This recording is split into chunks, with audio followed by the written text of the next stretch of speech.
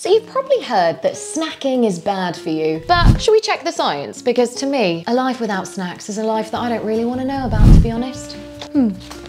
Just as I imagined, it turns out it's not how often you snack, but what you snack on that really matters. You see, studies show that it's the quality of your snacks, not the number of times you eat in a day, that has the biggest impact on things like body weight, energy levels, and overall health. So when your go-tos are like energy-dense, nutrient-poor foods like sweets, biscuits, or fizzy drinks, they're linked to higher body fat and less favourable metabolic markers. Think high blood cholesterol, poor blood sugar control, that sort of thing.